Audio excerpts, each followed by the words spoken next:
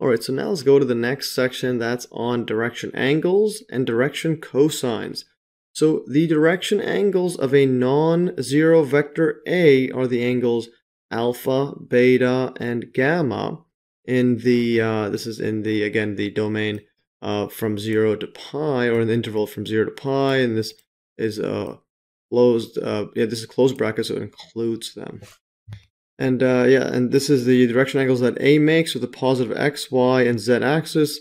See the figure below. So now we're looking at three-dimensional and have all of these angles. These are the considered unit angles or whatnot, and this is based on the axis of the coordinate system.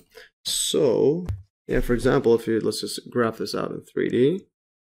So we have this is our z axis. Let's draw our y-axis, and then this is our x-axis like that. Alright, so as we have, and let's say we have a vector goes out here in 3D space like that, and we're gonna do, what I'm gonna do is just draw the components of this. I'm gonna draw this 3D dashed lines across down here. So it goes down like that, and then it goes like this. Alright, let's fix that up. And I'm gonna draw it across here, perpendicular across there. And likewise for the vertical side, goes like that, high part, goes all the way down. So we draw a 3D rectangle, show it in 3D space. And put this up as well. And then down here. And then down here, this across there. And let's fix it up like that. And alright, so we drew this. There's the vector A. I just fixed the box up like that. Alright, so now let's draw the angles. So this is the angles. Alpha is going to go from the x-axis to this angle, to this vector. It's going to look like this. This is the alpha. And then the y1 is the beta. It's going from the y-axis, that's beta, like that, and then the z-axis is the gamma going over to here, and this one is gamma, like that. Very fascinating stuff. And I'm also going to draw a line here. This segment is a component because we're going to use this. I'm going to point this out later, put this a bit better. This is A1. Like that distance A1, and corresponding here is A2, and then the vertical is A3, and so on. Alright, now what we have here is something very interesting, because if we take the cosines of every single one, notice we'll have the adjacent of every single one, and the hypotenuse is the length of this vector A. So we take the cosines of every single one, the cosines of these direction angles, cosine alpha, cosine beta, cosine gamma, are called the direction cosines of the vector A, and those are just going to be the components of it. Well, cosine times it by the length across it. So using the earlier corollary with b replaced by I, which is the x vector there, or just a unit vector in a direction of x-axis, we obtain, and then the corollary is just the cosine set up here. Let's go back here. That's just this one right here. We're going to replace b with I. So cosine theta equals to a dot b. Instead of that, we'll do dot I. All right, so let's write this down. So cosine alpha. So we're going to replace that out, and we're going to write cosine alpha instead of cosine theta. And we're going to do cosine alpha here is equal to, and then we're going to use the I, this part right here. It's going to be the I vector. I'll just put this here. The A vector dot the I vector. And then this is going to be divided by A, and then divided by B length. I mean, divided by the A length, and then the B, and then the I length. All right. Here I just fix it all up. So A dot I divided by A length, and then the I length. And again, the I is this is the I. Like that. It's just over there. The I is there. This is the J, and this is the Z, etc. I mean, this is the K. k is going top, etc. And I'm just going to erase all these just for neatness. All right. Yeah, although, however, it is important to include this I there. This is going to be the I unit vector, or the I standard basis vector, like that. So that's the I there, and its length is 1. Alright, now before I solve this or simplify it, I'm going to do a recall. Again, recall from an earlier video what this all means. The unit vector, or the standard basis vector I. So I dot, this just equals to 1, 0, 0, like that. This here is 0, 0. Yeah, so that's just how its components of this vector. And the length of it is just a unit 1, it's just 1. Is equal to 1, like that. So we have that and that. Thus, a dot I, or I'll just put recall that, put it like that. Thus, I'll just leave that line out of there. All right, so thus a dot I is equal to, well, a1, a2, a3 dot 1, 0, 0. This all equals to, well, the a1's times by 1 times by 1, plus the next one's going to be, well, 0 times a2 times 0, and so on. So in other words, it's going to be 0 plus 0. This all equals to a1. Like that. Yeah, so in other words, this equals to 1, and then the a dot I is equal to a1. So this equals to a1 over a1, the length a. Like that. Where a1, again, is here. That's why I wrote it down there. There's a1. And there's a, this is actually some pretty fascinating stuff. Once you grasp it, because then you can move this a1 over to here. So this is going to be cosine of this alpha times by the length is equal to a1. So that's just the direction cosines. Fascinating stuff.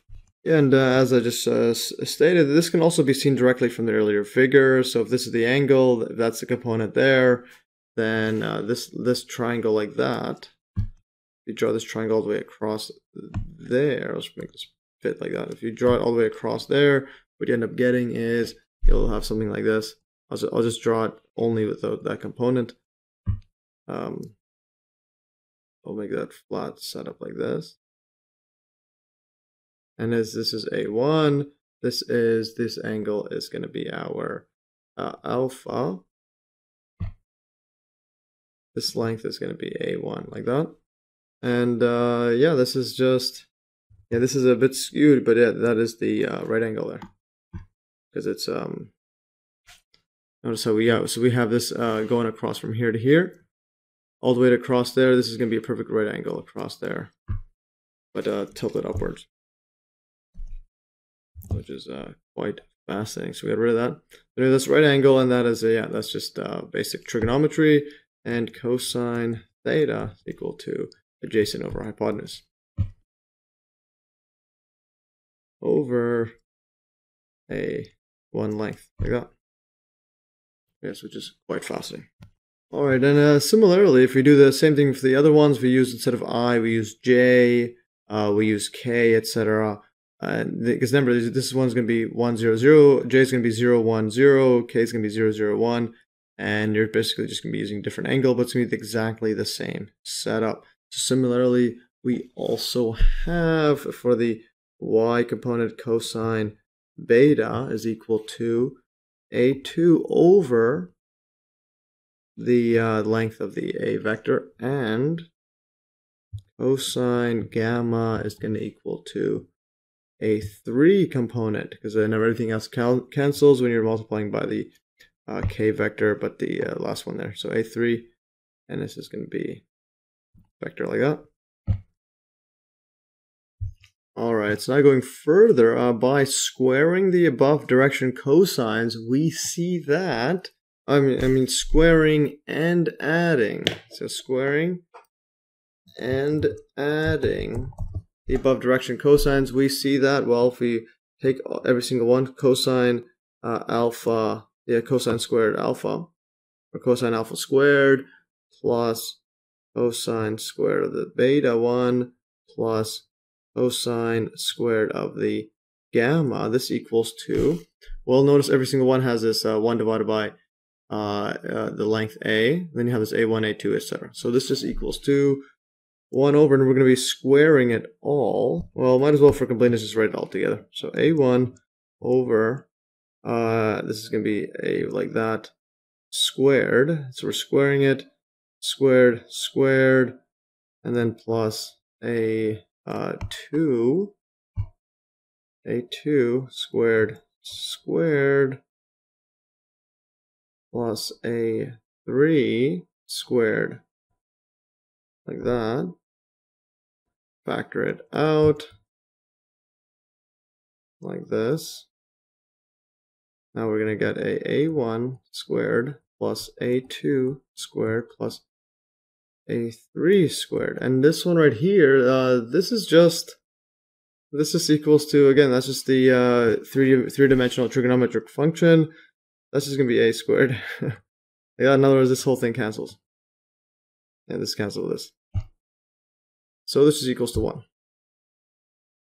So this equals to 1. In other words, just down here, cosine squared alpha plus cosine squared beta plus cosine squared gamma equals to equals to 1. Like that. Alright, going further, we can also use the direction cosines to write, and let's just write our vector A with its components, A1, A2, A3, this equals 2, and then we could write these all out. Using the A1 number, A1 is just going to be the length A times by the cosine of the alpha. And then cosine, and then the next one is A alpha, the length A multiplied by cosine beta, and then length A multiplied by the cosine gamma, like that. Alright, let's move that over, and now we just factor out the length A, like that, cosine alpha, and then cosine beta, cosine gamma. It's quite fascinating. And now just factor out this whole thing out and move it over. So in other words, move it all the way to the other side. So what we get is thus we have 1 over the length times it by the length of the a vector times by the a vector is equal to cosine, equal to direction cosines. Cosine alpha. And then we have cosine, yes, cosine alpha, cosine beta, put a better B, cosine gamma. Put this better B, like that, or better beta. Alright, so now let's just box this whole thing in. Yes, fascinating stuff. And now what this equation says is that the direction cosines of A are the components of the unit vector in the direction of A, which is quite fascinating. This is a unit vector. Basically, so if you have length A, if you have vector A, if you look at the length of it, it's going to be this. But then this is just a scalar number, so you're dividing by it. So it's going to equal to 1. So it's going to be length 1, and it's going to be the direction of A. So if you have A like this, it's going to go in the unit vector here. It's going to be length 1 of the components there, and all these cosines are going to be all of the ratios of that rectangle box, etc. As before. Yeah, drew a better rectangle box, but anyways, it's just the x, y, z components, or I, j, k components of it. So it's fascinating stuff. So going further, let's take a look at example 5, and this one states, find the direction angles of the vector A, which has components 1, 2, and 3. Alright, so now if we were to solve this, well, we know that the direction angle, or the direction cosines, if you just go back above here, it's just going to be A1 over the length A. or A2 over length A, or A3 over length A. So find the angle, but we're never asked to find the angles of it. So first we get to the length first.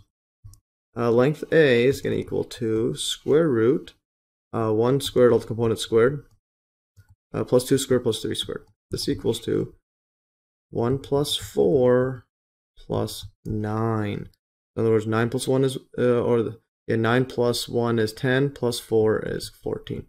The square root of 14. Thus, let's get all the direction cosines first, and then we'll do the angles after. So let's get the cosines. Cosine alpha is equal to, again, that's just Greek letter alpha, A1 over the length A, like that. This equals to 1 over square root 14. Cosine beta, this equals to A2 over the length A. This equals to 2 over 14. Because again, that component's 2, then the next one's going to be 3. And then cosine gamma, this equals to A3 over the length A equals to 3 over 14. Alright, so that's what we have here. So now, instead of saying thus, let's write so. We already had it thus, I'll just say so. Or so we get, now we just take the inverse, so alpha is equal to inverse cosine, or arc cosine, or a cosine, 1 over 14, 1 over square root 14. And now if you plug this into the calculator, you should get around 74 degrees. I'll box this out because that's what we're asked to find. We're asked to find all of the angles. Find the angles of this vector. So 74 degrees, and then the next one is beta is equal to cosine inverse 2 over square root 14. And this equals to, plug in the calculator, you get 58 degrees. It's quite interesting. All right, so that's 58. All right, the next one now is the gamma. This equals to cosine 3 over square root 14. Let's write this a bit neater. Like this. This equals to, plug in the calculator, 37 degrees. Like that. And now we'll do a quick calculation check as per usual. Again, this is built-in OneNote calculator. Put a cos or cosine or inverse cosine 1 divided by square root 14, or SQRT 14, and then press space. Auto calculates, which is quite fascinating. And 74.49, etc. Rounds down to 74. The next one, 57.68. That's right. Rounds up to 58. Next one, 36. Again, this is 1, 2, 3. 36 rounds up to 37. Yeah, 36.699, etc. Yes, quite fascinating.